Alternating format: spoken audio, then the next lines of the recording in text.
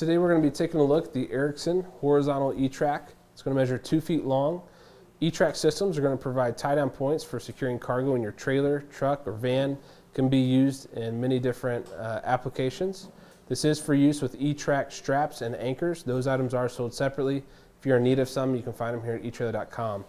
The 2-foot section is going to provide 12 mounting anchor slots. It's going to be ideal, again, for a wide variety of applications like truck or trailer beds, enclosed trailer floors or walls, utility trailers, whatever the case may be. The horizontal slots are designed for wall or floor mounting. The unit's going to be constructed of a 12-gauge steel construction. It is zinc coated, so it's going to stand up well against rust and corrosion. Now, as you can see, we have multiple mounting holes located on the outside here. Your mounting hardware is not included, so that is sold separately.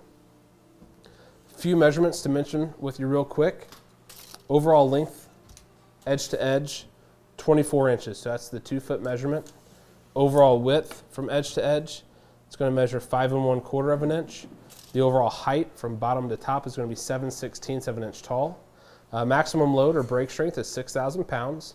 The diameter of the mounting holes is going to measure 1/4 of an inch. Those mounting holes are going to be separated apart from one another on center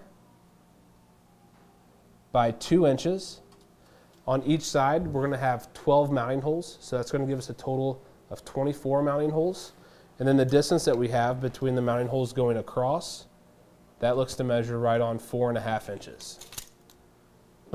That's going to do it for today's look at the Erickson Horizontal E-Track measuring 2 feet long.